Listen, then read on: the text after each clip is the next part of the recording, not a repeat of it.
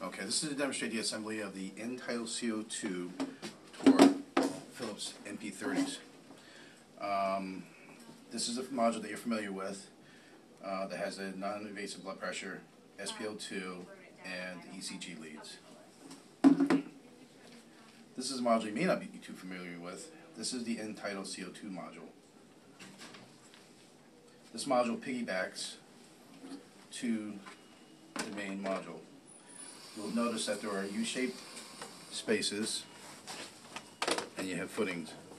The feet will assemble as so and slide into the U-shaped slots. To disassemble, lift on this tab and just slide it off. So assemble this onto the monitor. Have the module facing this way. Again, the feet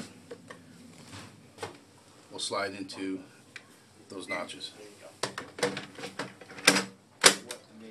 Make sure it clicks in. It's in properly. Enter release. Enter release. I don't know if you get on top, but where my hand is, where this, there's actually a button.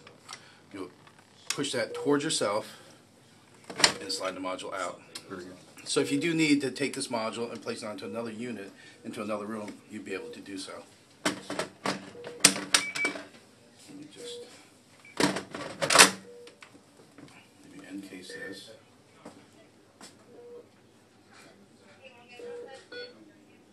Now, what's important, if you need this module and this monitor is already on another patient, you must put the monitor on standby prior to removing of the entire module. Once you pull the module out, disassemble, and then you can place it back onto this monitor and then touch your screen and turn it back on, and then you can bring this module to another room. The same thing, to make sure the unit is off, the monitor is off prior to assembly, and then assemble it and turn it back on. It's very important. Not doing so, the monitor will not register the End Tidal CO2 module. It will not recognize it. Okay. So we'll reassemble again. Install the modules. And now we'll simulate. And now it will simulate. You turn on your monitor, and you're going to find a package like this. It says filter line set. We have 3 different sets. The most common will be this set used for an intubated patient. Right. This will obviously go on the intubated end and on the circuit of the ventilator. And where are those located, Will? These should be located at every bedside. In fact, I just removed this unit from this basket. Okay. If you do not find it at the bedside, it's also in our storage room, which is next to the X-ray department, which everyone has a key to. It's your KBA7 key. Okay, very good. Okay. We also have 2 others. One's a nasal cannula for adults, and the other is a nasal cannula for pediatrics. To assemble this, you'll slide this door, insert the orange piece, and screw that until it's snug.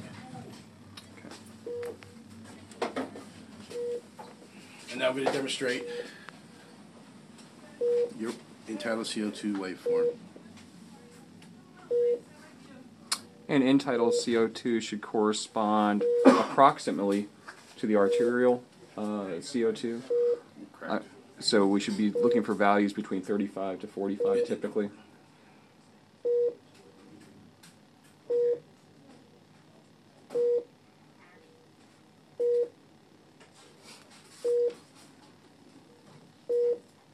Okay, very good.